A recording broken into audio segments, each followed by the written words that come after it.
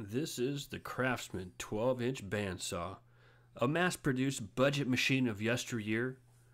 It comes with this stamped aluminum tabletop. I'm going to swap it out for this sweet, delicious cast iron table. They are out there if you can find them, and they are simple to put on. If you want to see how, just check out the video.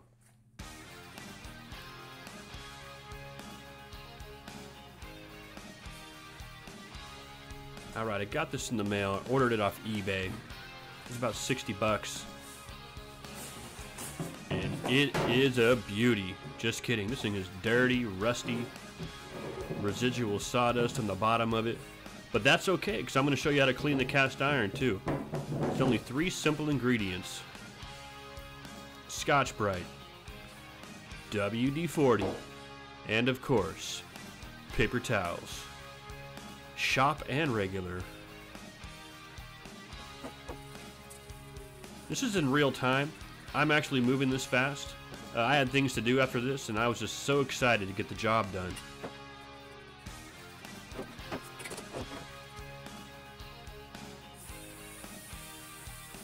I squirt it heavily with WD-40 and I let it sit for a while. And then I get to work with the old elbow grease. Greasy, baby.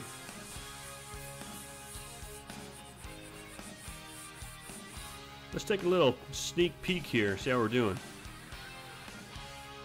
And we're doing good. Thumbs up means good. Wipe it down.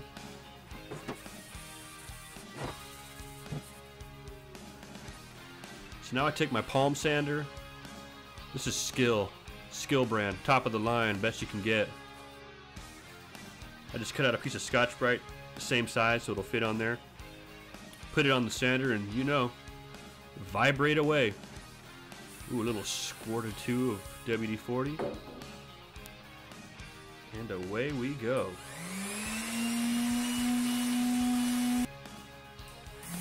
So I put on some 220 sandpaper just to finish it up. Take off what the Scotch-Brite pad couldn't get. And that's it.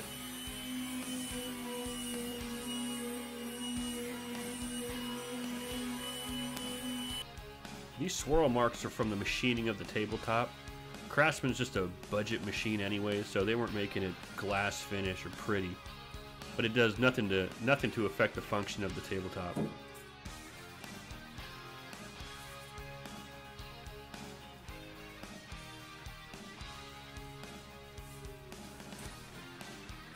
I'm just going to squirt it with Windex, one final wiping with the paper towel, and this thing is looking slick.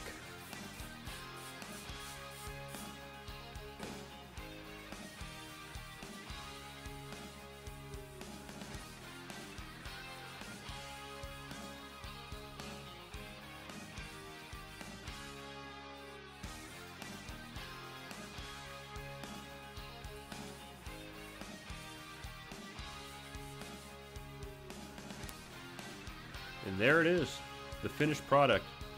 Looks way better than when it first came in. It's not that hard to clean the cast iron, and I'll put on some paste wax after I install it.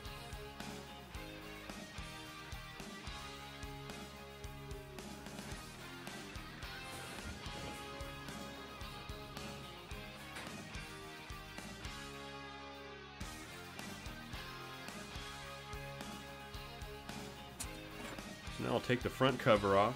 Shake out the sawdust, take the band off. Hey, do you guys know how to twist up a bandsaw blade like a professional? Let me show you. And that's how you do it.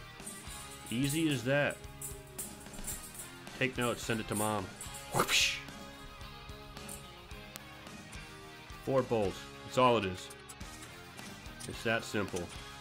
I turned the trunnion at 45 degrees just because it was easier to get to and get a good camera angle. And this also is real time. I am actually moving this fast.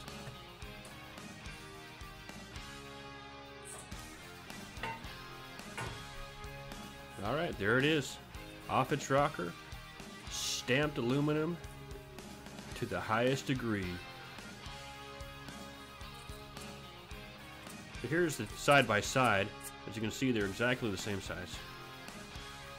And for a budget machine, these old Craftsman bandsaws, they're pretty well put together. I mean, these things were built to last.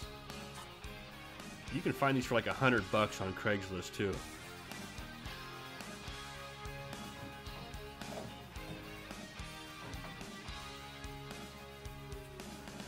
Alright, 4 bolts, here we go. It's this simple. And yes, this is real time. I had to go to the bathroom, so I kind of had to step it up, turn up the speed a little bit, but I mean, nothing unusual.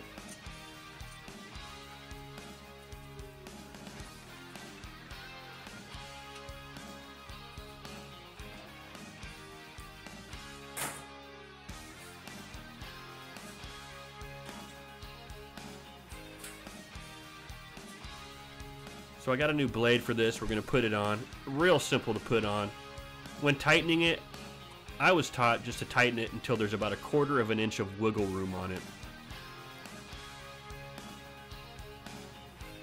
See the look on that guy's face? That means that it is good to go. Oh, I almost forgot. Obligatory spin. Make sure everything's lined up, it's not hitting the bearings, etc., etc.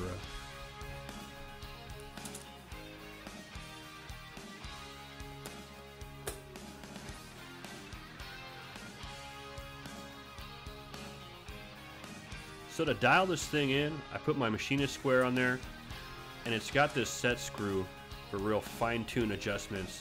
Real simple to do. And of course you have to check it 100,000 times.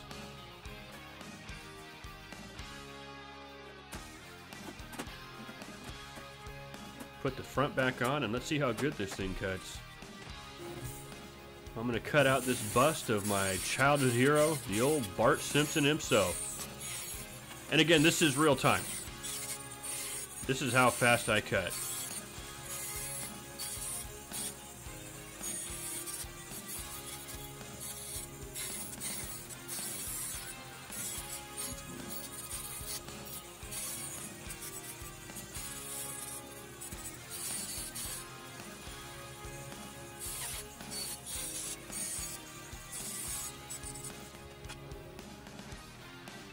Man, this thing looks great.